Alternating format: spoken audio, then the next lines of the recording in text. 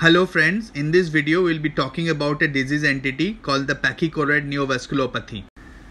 Pachychoroid phenotype is characterized by thick choroid or a pachychoroid, dilated choroidal vessels or pachyvessels, and choroidal hyperpermeability on ICGA.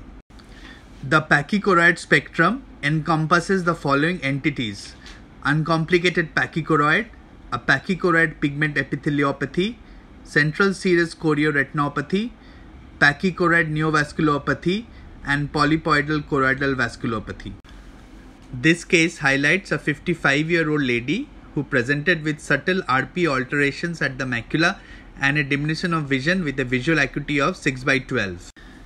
EDI OCT of the same patient shows subretinal fluid at the macular region in the right eye.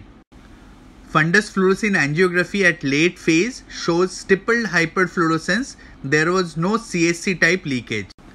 Indocyanine green angiogram late phase shows pachyvessels in the supratemporal area.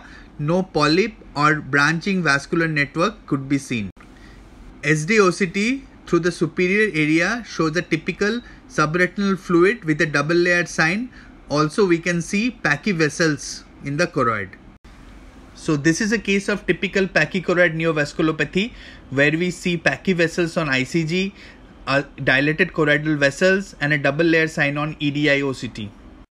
So to summarize, the salient features of PNV are pachychoroid, RP alterations, subretinal fluid, a type 1 CNV or hyperreflective double layer sign.